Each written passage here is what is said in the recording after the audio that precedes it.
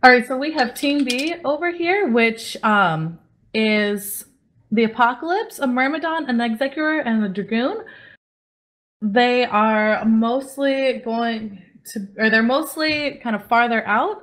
We're going to see how they rush in, or if they actually do rush in. Yeah, and on the red side, the entire team coming in 50 there. We've got the Tempest, Hurricane, Scythe, Tower, and Vigil.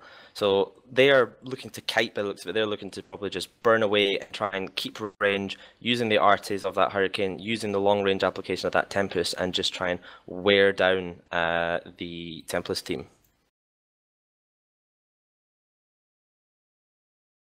So the match will be starting in about 10 seconds, and we will see exactly what all the teams are going to do. Now that APOC, he is sitting only 20 kilometers from the beacon. If that was me, I would have probably brought that in at 50, but they do have their Logi sitting behind them, so I think they're expecting to just turn and burn as well.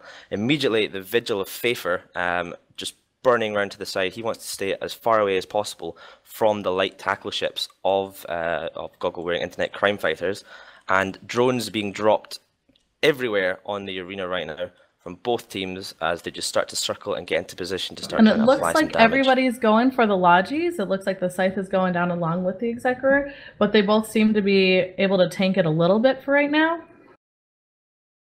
Yeah, in a match such as this with 5-on-5, going for the Logi is usually quite a strong choice. It just removes a huge amount of staying power. And the Scythe of The Scythe is going Ricker, down. It's he just is like going eating it down right now. hard. Probably from the drones. Maybe I'm wrong. Maybe Apothene was right about that Myrmidon, but maybe that was the right choice.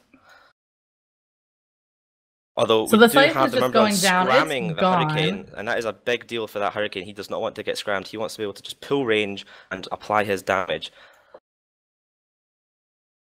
The Executor there, he is The sitting Templis happy. is He is actually tanking super no strong problem. right now.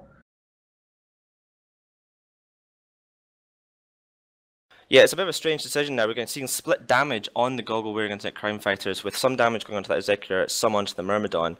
And going for that Myrmidon with the Executor still up and still in pretty much optimal range while your Hurricane is tackled is a strong choice. And I think at this point we're starting to see the match already swing towards the goggle-wearing internet crime fighters. And it looks like the Rifter actually did a super good job tackling the Tempest, because it's kind of just stuck there, not able to do a whole lot. It's barely moving. So hopefully they'll be able to bring him down pretty quickly after they can get that Hurricane destroyed. Well, as soon as that Hurricane goes down, that is a huge chunk of damage gone from the goggle-wearing internet crime fighters. I did get the teams mixed up on the last statement, and that is him down. So now it's really just that Tempest left. Now the Tempest does have a pretty strong local tank. It's a strong battleship just in general, and one of my favourite battleships in this tournament. But against a APOC, Myrmidon, Executor, Dragoon, and Rifter, I really don't think he has much of a chance here. He could be a hero. He could be the hero that his team needs. Kill this Myrmidon, tackle the Executor, and just work his way slowly through the rest of the team. However, being as he's in very low shield, I really doubt that is what will happen. But he is a shield tank, so it might be able to tank it for a little bit longer. Yeah, but just without the damage of that Hurricane, I don't think he's going to be able to break that Myrmidon under Executor reps. That Executor now is just able to get into pure optimal on that Myrmidon and just sit there and just... He doesn't even have to really bother anymore. He could probably go make a cup of tea, just sit down and chill while his team works their way through that Tempest, as he's going to run out of charges pretty soon and disappear. So it looks like the Tawar is just kind of floating around, hoping to grab something. So I'm wondering if it's going to actually be able to catch something and bring something else down. Yeah, at this point, there's not really much he can do except maybe go try and solo that Rifter. And the Tempest so then he is can gone. get the only kill from his team and tell the rest of them to stop being so bad. But that will be them out of the tournament. This is a single elimination tournament, so that will be Templis winning and taking the first match of the EVNT Cup, with goggle-wearing internet crime fighters being the first to fall.